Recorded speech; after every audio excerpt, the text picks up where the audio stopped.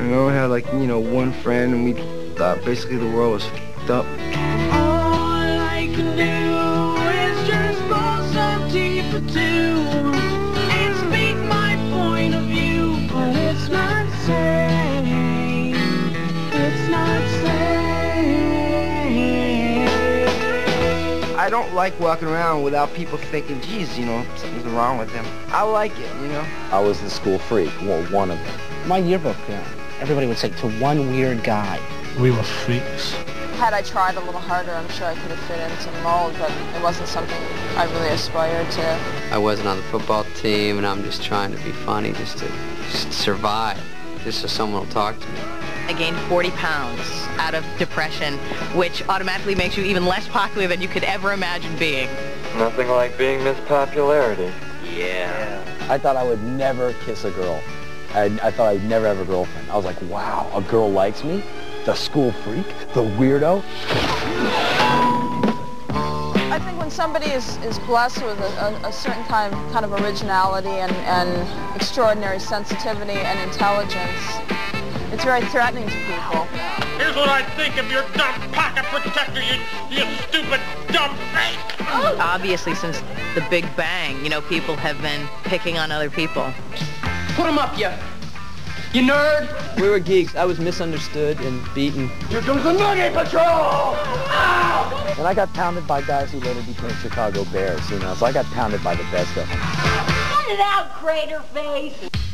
People need to have a pecking order. It's the same in the animal kingdom. You know, the lamest of the pack gets eaten. I've got a good mind to slap your fat face! All the time they're telling you that you're nothing. They're either plotting your downfall or your path to greatness. It's up to you to pick.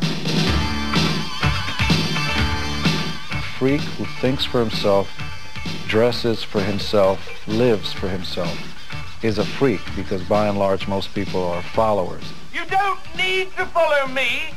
You're all individuals. Yes, we're all individuals. I'm not. A lot of those people teasing those people are followers, a gang, a bunch of people just with no motivation of their own, no creativity of their own. I think we fear things that are different from ourselves, so anyone who has the balls to stick their head out and say something which isn't going to be popular risks being branded, but it pays off. All the great people in history have been different, whether it's been Christ or Alexander the Great or Hervé Villachez. Einstein was weird. Einstein flunked math. The most successful people were nerds in school. They regard themselves as aliens in their own worlds, a condition with which I am somewhat familiar. And now I see the guys that were the coolest in high school. I don't even know what they're doing now. Hey, why don't I pretend I didn't hear that? And you know, the smart guys, the guys that had it together, were kind of quiet. They come out ahead. It's just weird. The people who are strange and often maligned will triumph in the end because they're strange and different. They've made them even stronger and stronger and more unique, and they're probably doing exactly what they want to do today. Such is the case with film director Tim Burton, the mind's eye behind films like Batman, Pee-wee's Big Adventure, Beetlejuice, and Edward Scissorhands.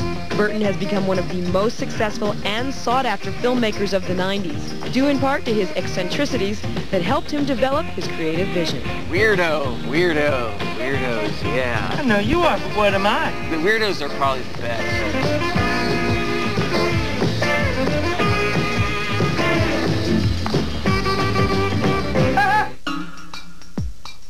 When I think of a weirdo, I usually think of somebody who is an individual and free, and it's something that everybody should strive for because everybody's different. People ignore the strange and unusual. I myself am strange and unusual.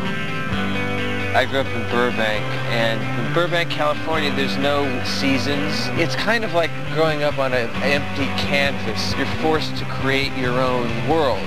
It's showtime.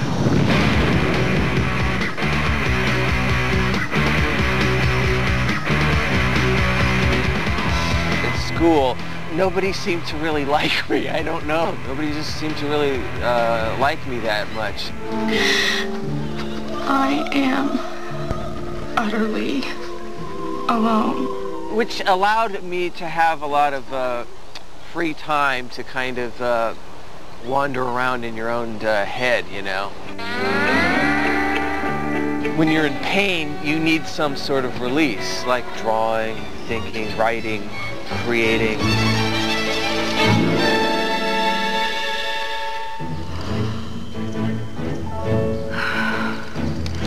That was the single most thrilling experience of my whole life.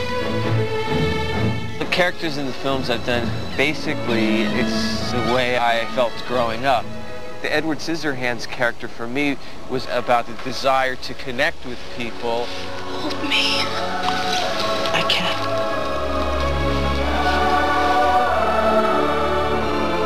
There's something sad about it being separated, but there's also a kind of a wonderful freedom, because it's like when people brand you as a freak of some sort, it allows you to kind of act freakish without people really getting on your case. All right, let's try it again. Quiet, folks. Everybody has the power to create whatever in their mind that they want to create, really. And they can conform or not conform. Actually, it's fun not listening to anybody and just doing what you want to do.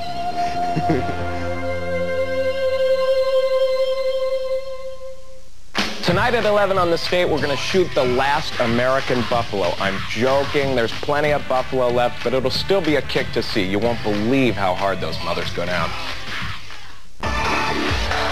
Mickey and Mallory.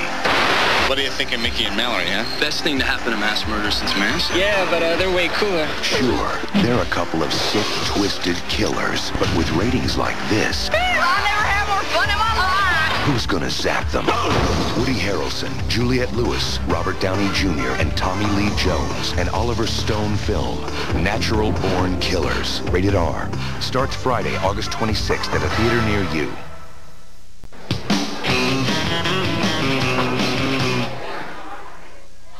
High school can be tough, especially if you've been labeled a freak, nerd, or weirdo.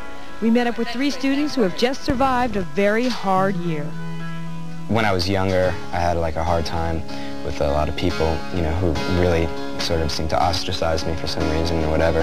I was like one of the only people in my school to have long hair in like a school with lots of people who just, you know, really tried to just be the same and do the same things, and just, you know, I didn't understand that I wasn't the same, and I tried to just be who I was, but it's hard to do that when everybody else wants you to be like them. Phil off, I will break you, Phil. Oh, man. Those were like some of the hardest years of my life to get through. Some people in school just call me a freak. Most difficult part is when Friday night rolls around and I have nothing to do, or, you know, I have to do it on my own, and Monday comes and everyone's talking about what they did over the weekend. 100 Years of Solitude. That's what I'm reading right now. That's like my life, solitude. Do you ever get lonely? Yeah.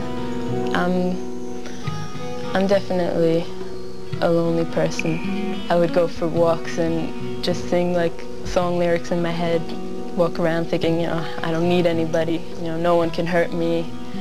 But I realize that I do need someone, because I don't like to be alone. I need people too. I think athletics is an important role in school. I know I'm not aggressive when it comes to sports. Gym's no trip to the park, if you know what I mean. If you're the last kid picked, you know, that kind of feeling, you know? I mean, nobody enjoys that. I felt like I've let my father down sometimes. I think my father wanted an athlete. He played sports all through high school, you know. I mean, I'm sure he was disappointed, but I think he understands that, you know, I'm happy the way that I am. I mean, sports are just not for me, and I think he's come to understand that. I really enjoy playing the cello. That's one thing that I do that really makes me feel good about myself. It's one thing that I'm really good at. If you're really thinking about concentrating about it and you put like a lot of emotion into it, it's such a great feeling. Music is a release for me. You just get up and you just let out your emotion, and that's like a great thing.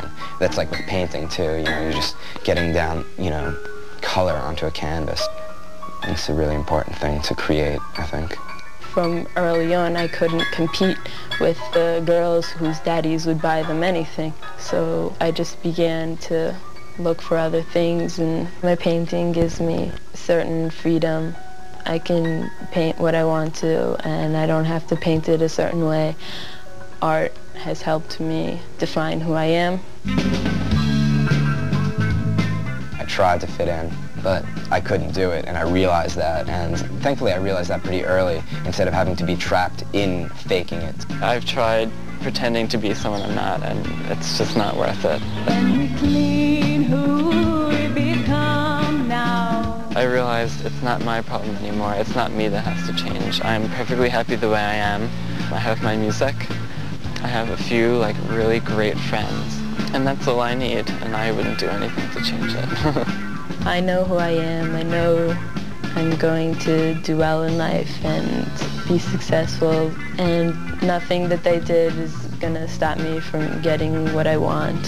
Who wants normalcy? If my life was a page in a book, I'd want it to be filled with exclamation points and like big capital letters and things, you know, that would be kind of cool. Nearly everyone's felt alienated or lonely at one point or another, but for some, these feelings can be overwhelming. For people suffering from clinical depression, feelings of isolation can lead to tragic results. Fortunately, there are many places for depressed people to get help. We talked to Youth Empowerment Association, or YAY, a group of young people who have personally dealt with issues like depression and suicide, and who are committed to helping other young people cope with these problems. Youth Empowerment Association. We started YAY about 1.5 years ago. It was started by myself and other young people, all of whom dealt in our own lives with different adolescent problems, depression, feeling suicidal, abuse. And we really felt that more young people needed to be involved in working towards solving problems that affect young people. A lot of people don't understand that depression is an illness that needs to be treated, and you can't just say to someone who has depression, you know, snap out of it or get over it or cheer up. You know, that's like trying to say to a diabetic, you know, get over it. My problem as far as having depression started when I was very young, probably even from like before kindergarten. By the time I was 8 or 9 years old, I really had already begun thinking about dying, thinking about killing myself. I thought I was this horrible, despicable, deplorable person, and so rather than wait around for people to hurt me or reject me, which I was sure that they would do, it was safer for me to reject everyone first.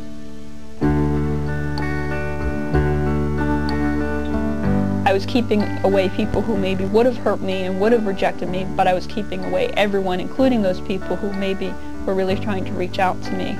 Nobody knew what was really going on at home with me or what was going on inside, and I ran out of energy and hope and tried to kill myself.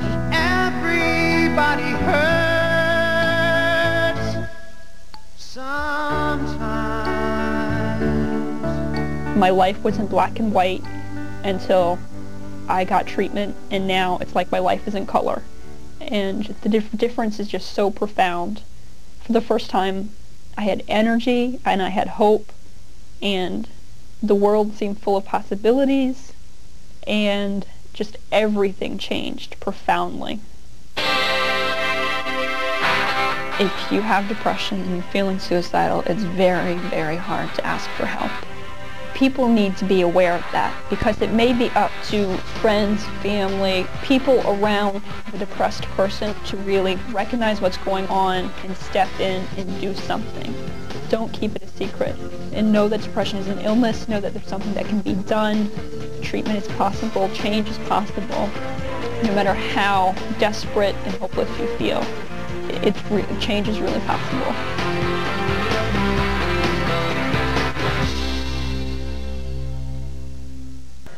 For a lot of people, the last thing you want to be when you're a teenager is different. Many students spend a lot of time, money, and effort just trying to fit in. But if you're swimming outside the mainstream, high school can seem interminable. Enter college, an opportunity to express your individuality and to be whomever you want to be. Such is the case here at Wesleyan University, where we found a society that has perfected the practice of misfitting in. The house and its residents live up to its name, eclectic. I think eclectic is basically a catch-all for everybody that doesn't fit in anywhere else. It's just a place where strange people can come together, do strange things. Eclectic is like a big carnival. Freaks and weirdos abound.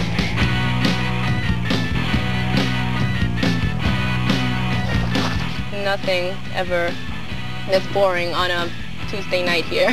Living at eclectic is definitely permission to be whatever you want to be. All right, now keep in mind that Kennedy of Alternative Nation just might be seeing your face. Tonight's our semi-formal, and we have semi-formals twice a year, and they're usually fun. It's the only time during the year that we have a party just for eclectic members and their friends, so we all look forward to it. The semi-formal is permission to be even more outrageous than everybody is normally. Ready to rock.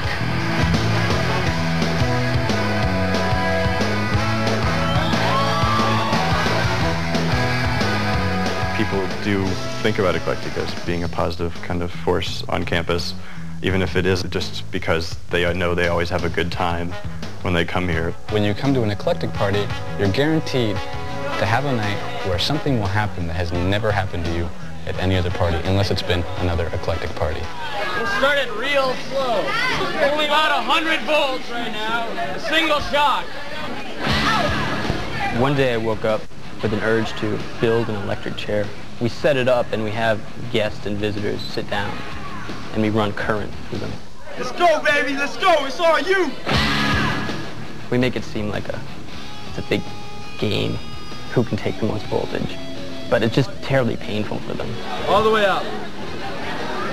All the way up. It's starting to hurt now. It's great to humiliate people like that. I mean, I've been treated like shit by those people my whole life.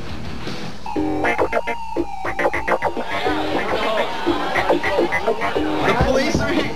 Basically, it's a noise complaint, right? Do you know who it was that complained? That's irrelevant. Okay. Yeah. The fact of the matter is, no. We're not going to do it. What's relevant is the fact that we have the complaint, it's 2 o'clock, the party's over, and everybody's got to leave. I think a lot of the things we do are basically the equivalent of giving traditional values the middle finger. And right now there's a movement within the school to get rid of that house. You gotta go home now because public safety and the cops are here. And otherwise I'm gonna get arrested and that would kind of suck. I've always been an outcast.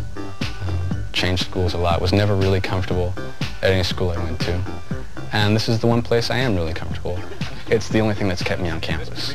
By being here, I haven't had to try to act a different way from how I feel like acting. You don't feel like you're a foreigner in a strange country or something. You know that you have people that are similar to you somewhere. Emotionally, I think the house offers you an opportunity to reach your full potential.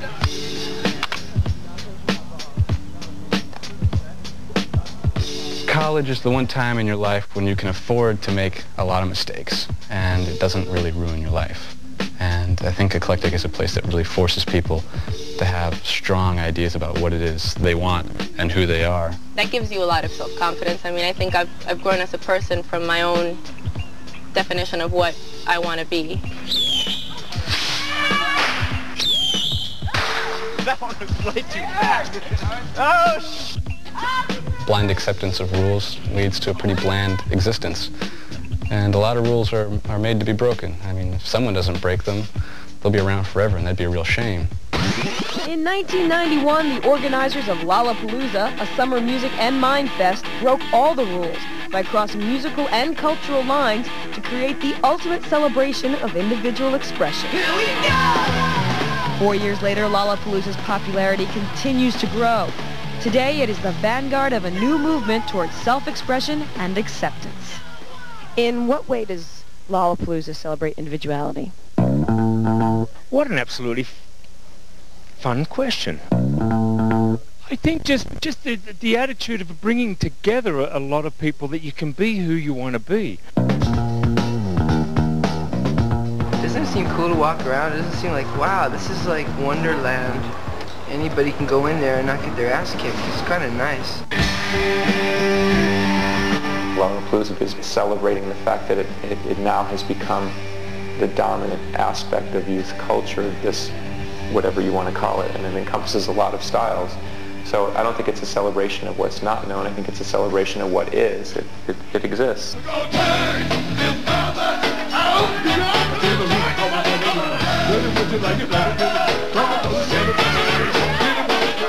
Pretty much free to do whatever you want to do nowadays. There's some funny groups out there now.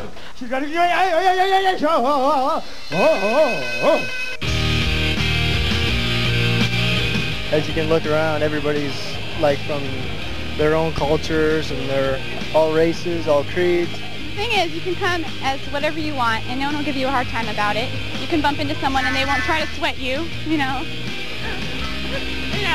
Everybody has to be their own person, you know. I mean, you can't always depend on other people to let yourself go the right path.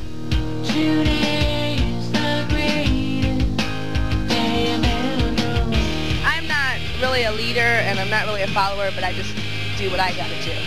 The whole vibe here at Lollapalooza is about doing your own thing, yet out in the mainstream, people still want to be followers. Why is that? Because they're really not down on like style. If you had your own style, man, you wouldn't need anyone else's. We're freaks because, you know, we're doing stuff and like we'll do it and then people will look at us like we're out of our minds. And they'll kind of not want to get too close, and they'll move over like a few aisles at the record store. I just want to get along. Are you an nonconformist, Kelly? No, she's just has an authority problem. I don't know, I just don't see it as nonconformist. I just see it as probably the way that things should be. I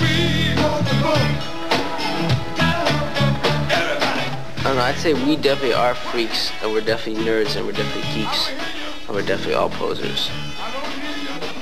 And proud of it.